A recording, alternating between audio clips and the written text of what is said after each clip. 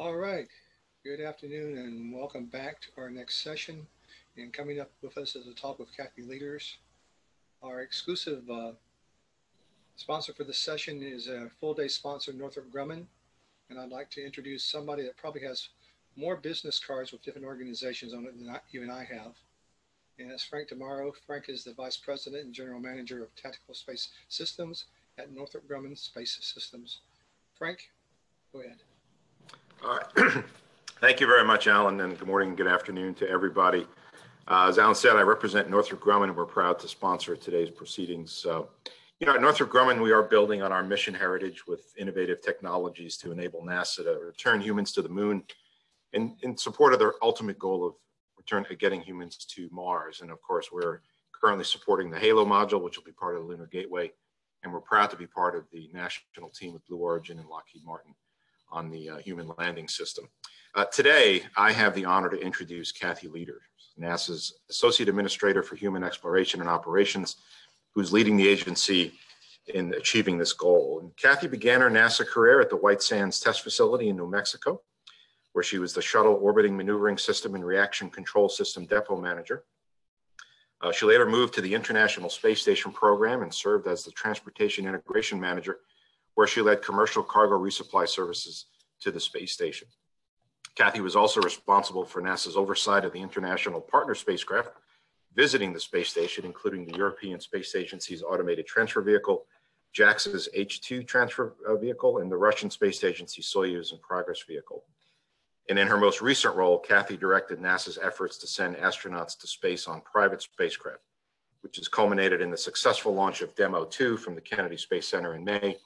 And everyone's excited about the next mission, the Crew 1 mission, which will take place in November. Now, I have the privilege of working with Kathy when she was in that Transportation Integration Office as one of the providers of the commercial cargo services. And Kathy and I worked very closely together in developing the Cygnus vehicle. And when we look back on that, the Northrop Grumman 14 mission, which of course includes the legacy work from Orbital ATK and Orbital Sciences Corporation, NG-14 is currently on the International Space Station. We just recently delivered about 8,000 pounds of cargo.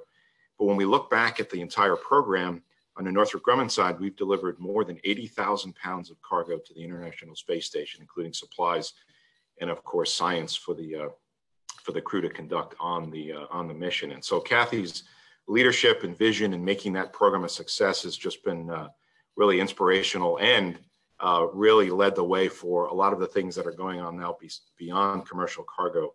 And I think really changed the way NASA approached the acquisition of those services. One of the things I'll say about it is when Kathy and I worked closely together, Kathy's guidance always seemed to be spot on. It was extremely impressive, and she really helped guide us to get the vehicle development complete, getting it tested and operated right, and really was much more than a customer for us during that phase of the program. Really was a partner in helping making us successful. That's so we could help NASA be successful. And that's some of the really special things I'll remember about that program. So, Kathy, as the first woman to be in charge of NASA's human spaceflight program, I can't think of a better leader in the mission to land the first woman and next man on the surface of the moon. And with that, I'll hand it over to you, Kathy. Thank you, Frank. Thanks for the kind words. I look fondly on those two, and I will tell you, I feel like every single one of those missions is still my mission. So I was very happy to see NG-14 going up. It was great, and for a contract that started out with our goal was trying to figure out, how to get 20,000 kilograms up. It's really phenomenal. So very proud of you and your team and all the work that you've been doing along the way. So thank you for having me here. I really appreciate 13th annual Memorial Wernher von Braun Memorial Symposium. And, we right now in HEO are moving and turning our vision into reality in various stages. Frank talked about one place, us having a vision in the late 20s, late 2000s, you know, looking forward and saying, what do we want station to look like? And then that's what enabled cargo. Us moving into and having the vision on crew is what enables us to have the picture right here at the top of the slide. And so we have more things and we have more visions that we are turning into reality, and that's what I'm going to be talking about today. Next slide. You know, this is, I know, a crowd pleaser. I wish I was in the room, because there'd be a lot of people in the room that would be loving rockets. And we've enabled multiple varieties of rockets with our visions. But really what's very important is those rockets are enabling missions. And we are right now at the cusp of even more bold human spaceflight missions. Next slide. You know, we're also at the cusp of, you know, we tended to talk, I would say, you know, 20 years ago, we tended to kind of focus in a particular aspect of space, right? And I think what's so exciting about where we are now is we have strategic goals for low Earth orbit. You know, we want to enable and lay and ensure there's a foundation for America to maintain a constant human presence in low Earth orbit. We've learned through the value of the International Space Station what a platform in that region will enable us to do. But we also, and it enables us to get ready for deep space. And so it's going to be important for us to use low Earth orbit to then help us then conduct human exploration in deep space. And we have goals for the lunar surface. We have goals for orbiting platforms. And all those goals are then getting us ready for our and using it as our stepping stone for the next phase, which is eventually to go to Mars. Next slide. You know, Frank talked about getting ready for a mission, and obviously, you know, we've been flying cargo commercially for a long time. We're kind of at the beginning of really flying crew. We had a very successful crew demonstration mission, you know, with the launch and return in August. But coming up on Crew 1, and last night I was able to kind of break the news that, you know, we're going to be, right now we're headed to the range on November 14th at 7:49 p.m. is our first attempt for our Crew 1 mission. But this is really the cusp of us using U.S. commercial capabilities to deliver our crews to the International Space Station. Obviously, alongside our Russian folks that have been at an amazing, consistent, and reliable cadence delivering our crews. And so this is a big, major part of us turning that vision into a reality, not just for SpaceX, but also us moving forward with our demonstration missions with the Dreamliner, and moving forward to being able to conduct missions moving forward on the Boeing vehicles also.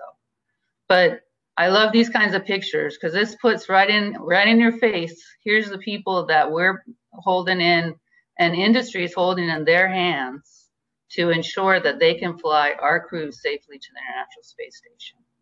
It's a place where we're taking that vision that we had rolled out in 2010, 2011, and making it a reality today. Next slide. And it's not just in the commercial, just crew aspect of it. We're also looking at how do we further use the International Space Station. You know, over the last 20 years, we've been figuring out ways to maximize the value of this beautiful lady there that you see. I mean, and one aspect of maximizing that value is with her being able to be a destination for not only our commercial cargo and crew people, but also on orbit for the science community and anything else in industry that we feel like would help the low Earth economy. You know, we're also looking at, is there ways to have the ISS be a destination for future private astronaut missions. Looking at all different aspects for us then to be able to establish a robust LEO economy and eventually be able to buy services in LEO. You know, we know that we need a platform for us to be able to do our science and be able to check out our technology to get ready for the next steps in our human exploration program. Next slide.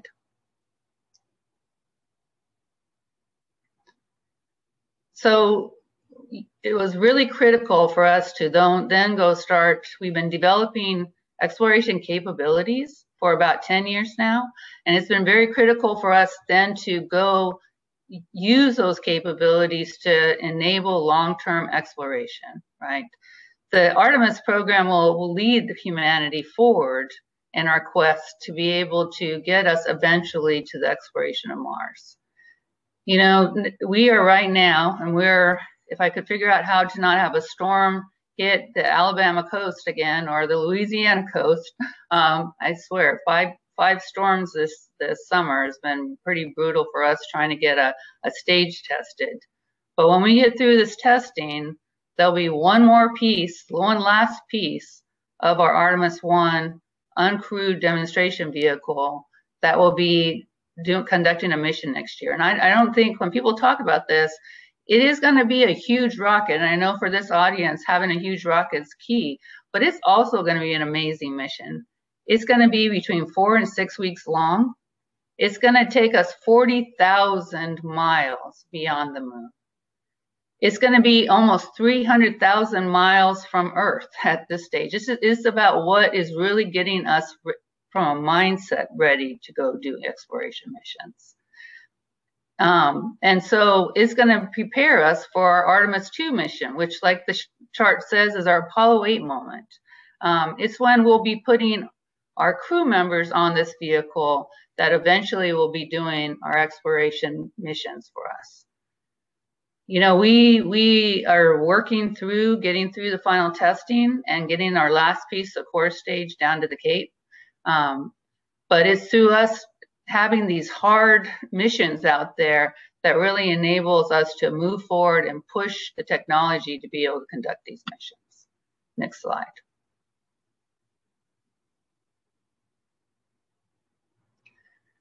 So, you know, for the last 10 years, we've been establishing the key infrastructure to be able to get crew to our destinations.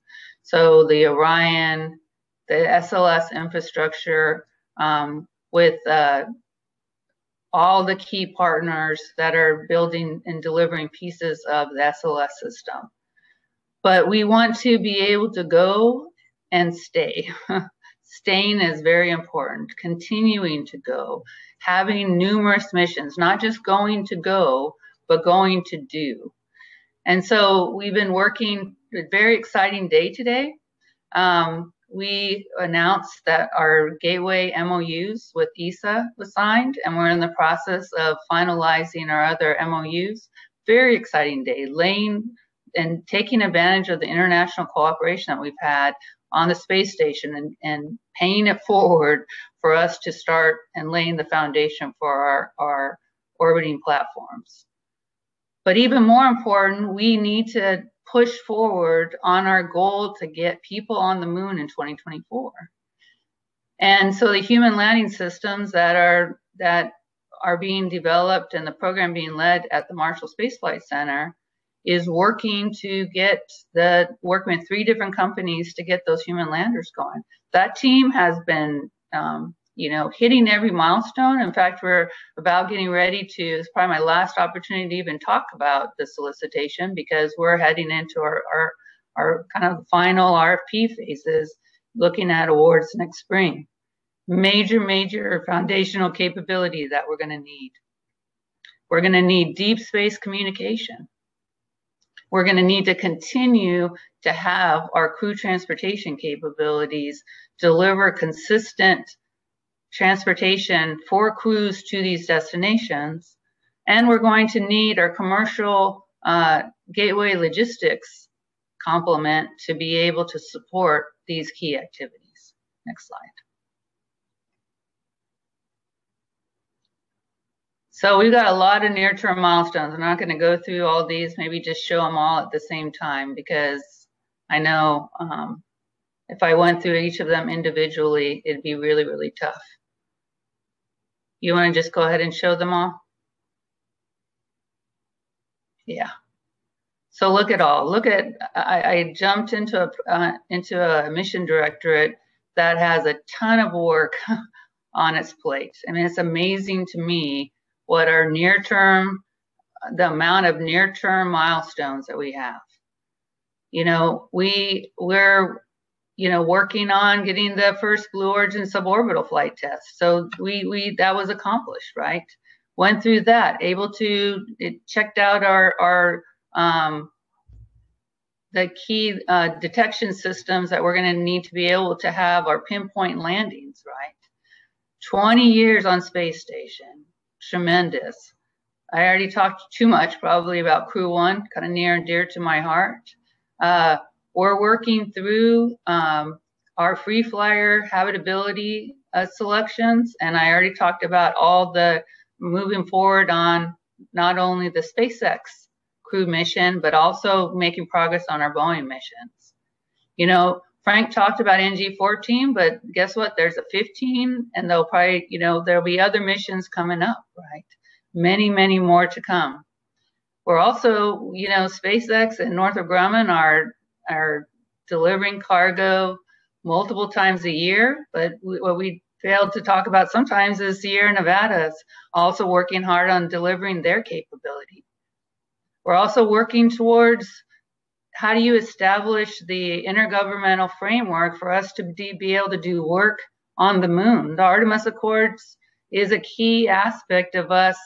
Another area where we're driving the system and establishing key infrastructure for us to be able to do our missions on the moon. We've got to get all the pieces down to the Cape and be able to conduct our Artemis 1 mission next year. And like I already talked about, next spring's a big year for us for the human landing system procurement. You know, our goal is to have 2 providers to be able to maintain competition, and we'll be working through and really counting on industry's ideas and their proposals coming in to be able for us to be able to assess and look at what kind of capabilities we'll be able to keep going. So just a tremendous, tremendous amount of work. If you looked at all the swim lanes of the portfolio that we have going on with HEO, I'd probably be here talking for another 2 hours. So I won't do that to you. Next slide. But you know, none of this is easy. I think we all know we're in the space business. I think one of my favorite Elon Musk quotes is, the way you become a space millionaire is start out as a billionaire. Because none of this is easy, right? We do these things because they're hard. And in NASA, we do these things because it's when you have a hard problem, like I say, big problems is what pushes us and forces the innovation. Give me a hard problem to go solve, and I'm going to have to come up with some creative solutions to be able to solve it. So obviously, we all know the technical challenges out there. You know, going and getting a mandate from the president to be able to go put boots on the moon by 2024, first woman and next man, that's a hard problem to go solve. And it's pushed us all to be able to go come up with innovative ways to be able to get us there. You know, we've got to really understand one of the key things, and it's why all the work that the science folks do for us and the space tech folks do for us, that enable us, that help us collect the data and the information and learn about the key science and technologies to enable us to be able to accomplish our goals are critical. And so like it says, space isn't easy to understand, and we don't have all the answers. And for us to be able to know how we can safely maintain a human presence, we have to learn a lot of things to be able to know that the systems that we're building can safely protect those people. You know, cost is a major factor. We are probably looking at, we've been, well, since Jim's come in, we've actually had an amazing 25% increase in our appropriated budgets. But yet we've got a lot on our plate, and we want to accomplish even more. And so really the way you do that is by doing what's on your plate, hopefully more cost effectively, and while being able to then use what we save for new content. I do feel like we're at the cusp that for us to be able to conduct our future missions, we're going to have to figure out how to do our current missions as cost effectively as possible.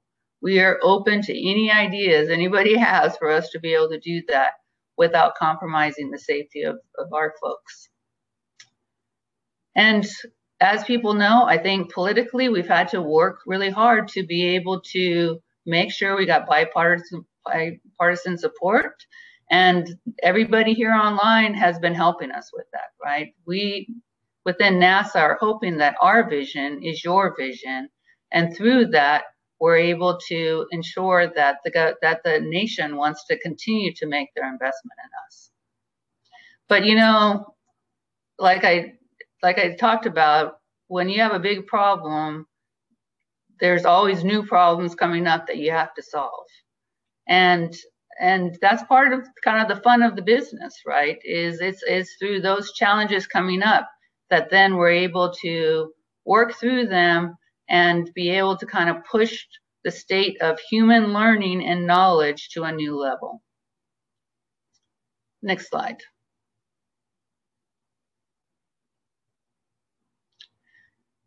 So what's really key for us is that we have a vision, right? And that we know what our purpose is. You know, our goal is to push the framework of human knowledge by us conducting these missions. And through us conducting these missions, we're going to learn in so many different ways, even from a legal framework, regulatory framework, all the things that us engineers tend to not think about. But when you're starting to talk about going to the moon, we're pushing the framework, right? So we are establishing these platforms that the whole agency can use, science can use. I'm hoping Jim Reuter in the Space Tech Mission Directorate can go figure out what are other ways for us to use these platforms to further leverage their goals, along with us maintaining a human presence and continuing to explore with people. We do dream big. You know, it's to us dreaming big that we ensure that we're not starting with a small goal. If we know how to do everything, we're not expanding the human knowledge. You know, we've got to do things that we've got to say we're going to do things that we've got to figure something out to be able to go do. But we also have to understand that we have to work it within a framework to be able to and be able to accomplish the goals realistically that are set amongst us. So all this takes, you know, it does take courage. It takes courage to explore. It takes courage to get on and go on a path that you don't necessarily know where you're ending up. And understanding that the key aspect of this is the journey. It's the journey and the learning that we'll accomplish through that journey. Next slide. So I say this all the time, exploration is a team sport. You know, this is going to take every single ounce of energy amongst all of us to be able to accomplish our goals, right? It's going to take industry. You know, Frank talked about partnerships. We had to, for us to get to the cargo capability, it took, for us at that time, about every ounce of energy for us working together to be able to accomplish that goal. So it's going to take industry. It's going to take all parts of NASA. It's going to take our international partners. It's going to take our other agencies within the administration to be able to help us. It's going to take all of us wanting to push and pursue this goal. So we need your help. We need your ingenuity. We need your ideas for us to be able to go accomplish our next missions and push us forward. Thank you. And I'm not sure I have time for a question, but I'm going to leave that up to a moment or two, Kathy, for one or two questions. Okay. This one is obviously from somebody at Marshall. Question about SLS. What are the other uses for SLS other than for the human space flight? And are those uses scheduled yet, or are they just postulated? Well, right now, I mean, I firmly believe that if we develop a transportation system that's cost effective, there'll be other things that we can use that transportation system for. But what's really key for us right now is to focus on getting our crew transportation system up and running. Because without a crew transportation system, I don't have any other transportation system to get my crews and to be able to do the critical aspects of the mission that we need to go do. But that doesn't mean that there isn't, and like we said before, I'm open to all ideas. If there's anything out there, if there's other uses for the rocket that enable us to be able to accomplish our missions as cost effectively as possible, I'm open to it. All right, and one more of several, but one more, and that is, you talked about Crew 1 being in the middle of November. You know, back in the old days when I had a real job, our first nighttime launch of shuttle was a fairly dramatic activity, not only because of the way it looked, but because of all of the different things you have to worry about when it's dark, as opposed to when it's light, such as downrange and crew abort and those kinds of things. Can you say a few words about what kind of things you're looking at doing maybe differently, or you need to put together for the first night launch? So the team's been preparing for all kinds of contingencies, right? So obviously understanding where, you know, the time frame for the launches, we'll have they've been preparing for nighttime, you know, early morning, during the day launches. And so the fact that we were able to get Demo 2 off and be able to kind of prove out our systems was really, really critical for us.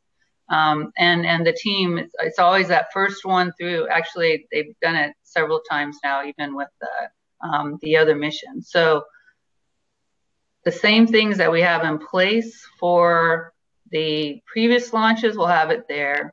We'll have to understand visibility and the other things. But honestly, the spacecraft has the key aspects that ready. This is always a tough call on when and what's the right time for us to be able to conduct it. But looking at the trade, we know that if you start looking at that ground track up the East Coast, as you move farther and farther and farther into the winter time frame, we start having a harder time with the abort ranges. So we got the team prepared. They're ready to go. They've got the right kinds of monitoring capabilities to be able to find the spacecraft. And this is going to be an exciting mission. All right, Kathy, I think that'll be the last question. And thank you very much for your insight into these things. And I really encourage folks to go in and watch the archived video and pick up the nuances that you didn't pick up when Kathy first spoke, or spend some time studying the slides. I'm going to download a set of the slides myself so that I can have those as reference. So thank you very much, Kathy. And Northrop Grumman, thank you, Alan. Thank you again for being today's sponsor. Frank, thanks for coming in and being the spokesman for Northrop Grumman. And now we're going to take a break until 1:10 Eastern, 2:10 Central, and we'll come back with some awards. So thank you all very much and enjoy your lunch break.